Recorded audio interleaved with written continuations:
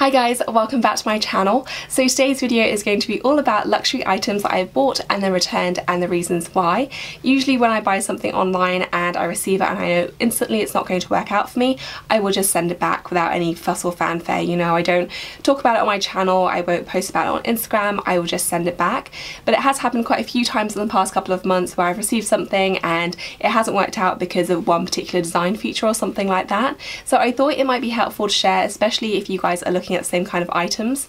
The reason why I thought about this video was because today's video is actually going to be a reveal video sharing my new handbag, which I have right here, which is the Saint Laurent Sunset bag, and I absolutely love the look of this, but I've had it a week and in that time I realised that there are a few design features which make it completely unusable for me. So if you are interested in this bag, I thought I would go ahead and share my reasons why I can't keep it.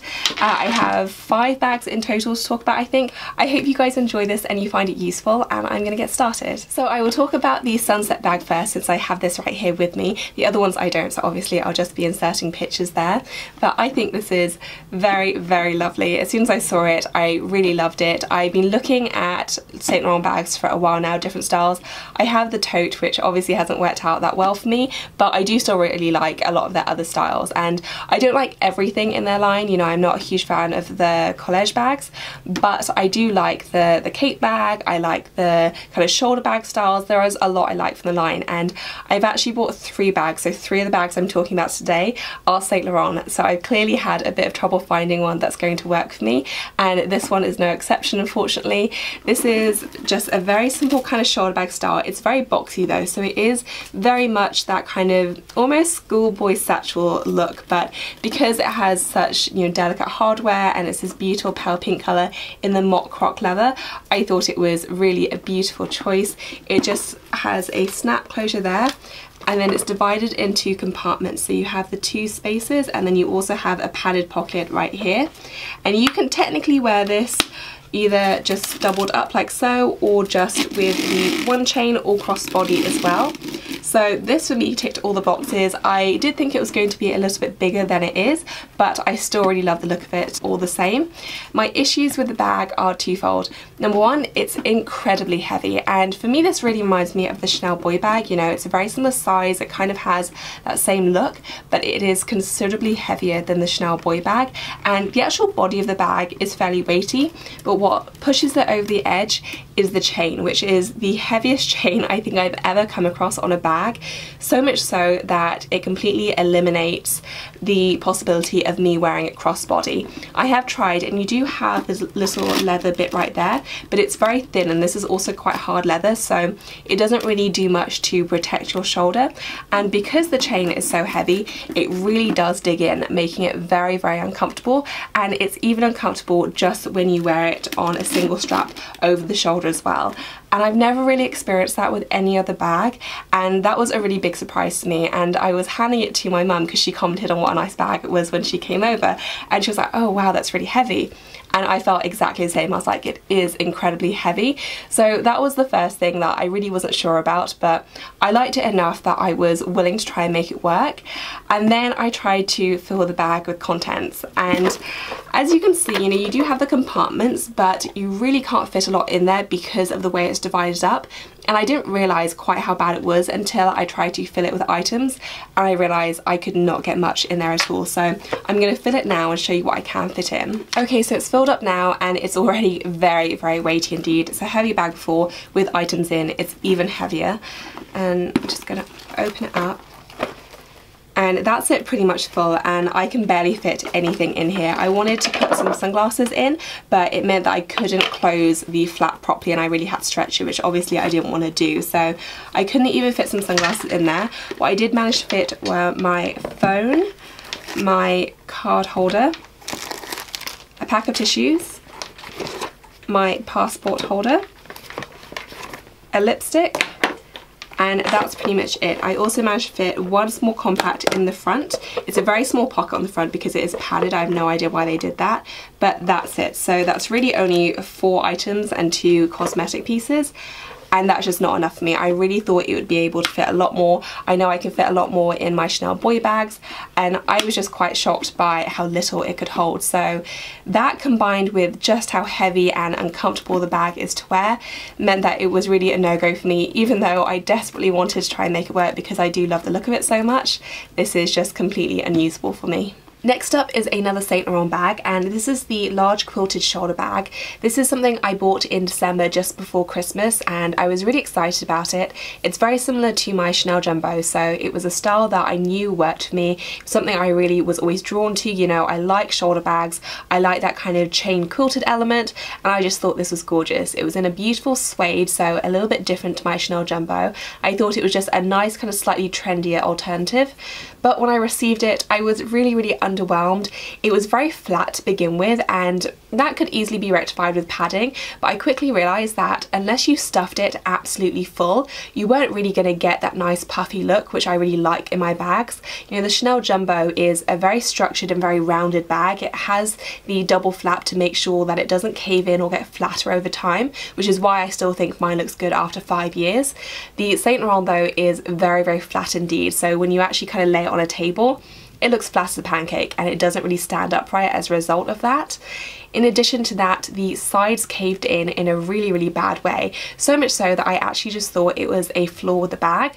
So I did contact customer service to ask them about it, and they said that it was potentially a design flaw, but they could send me another one which was better. So we went ahead and did that, but the one I received looked just as bad in my opinion.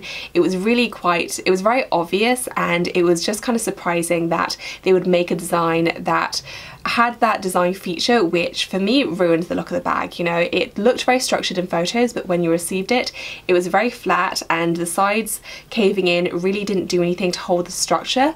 When I compared it to my Chanel Jumbo, there was really no comparison. You know, I like the fact that it's a very structured bag, and in comparison, the Saint Laurent to me just looked a bit flat and sad and just not really something I could get on board with. So I ultimately decided to return it because I knew that if it was looking like that when it was new, it was only going to get worse with time. So I returned it, no regrets so far. Still a beautiful bag, and if you like kind of softer unstructured bags, it may work for you, but for me, I like bags to really kind of hold their shape, and I knew that wasn't going to be it for me.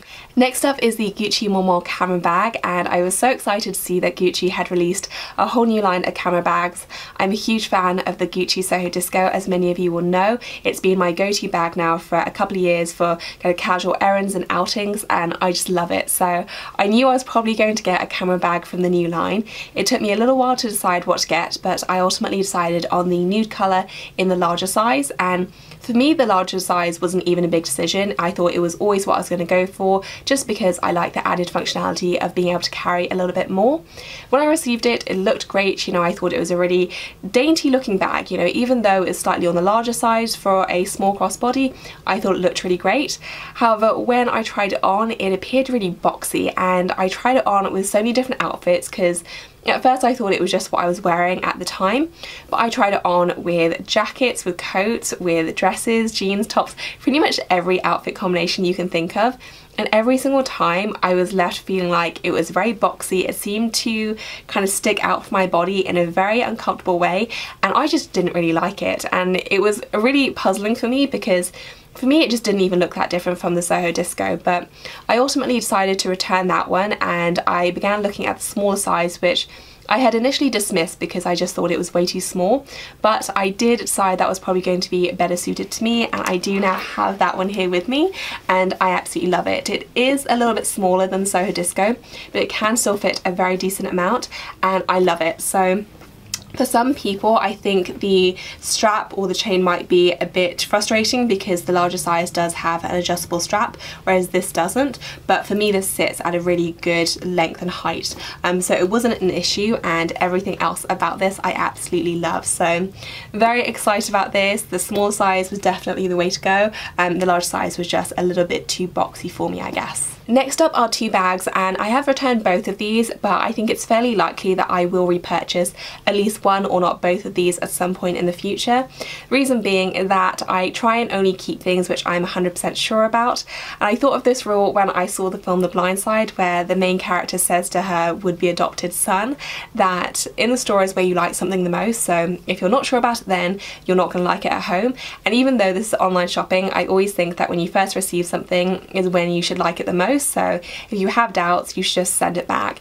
And that's not always true. I have had items where they've really grown on me over time, but usually speaking, if I have doubts about something, those doubts only grow and kind of increase over time. So I try and only keep things which I'm 100% sure about, reasoning that I can always repurchase later on. So that's what I did with these two bags, but I still do really like them. However, I will explain why I had my initial doubts. So first up is the Saint Laurent Cape bag, and this is with the tassel. I'm a huge fan of this style, and obviously I've had a few issues with finding a Saint Laurent bag that works for me, but I do think this is a truly lovely bag. They come in a few different designs, I guess. They have a few different sizes. They also have different leathers, different hardware.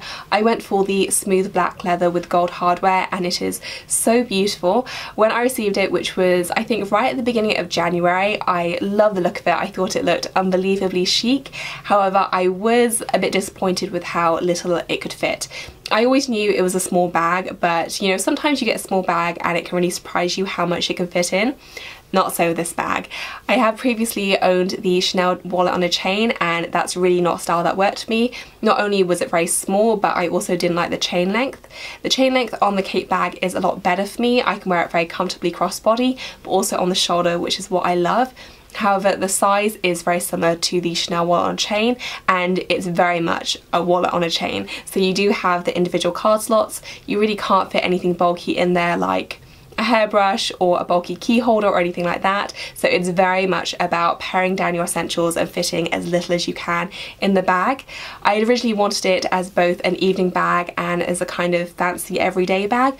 I know that isn't going to be the case though if I do own one, so I returned it to be on the safe side, but since then I revisited it pretty much on a weekly basis, so I think I am going to end up repurchasing it, but it's going to be with the knowledge that it's pretty much going to be an evening only bag for me.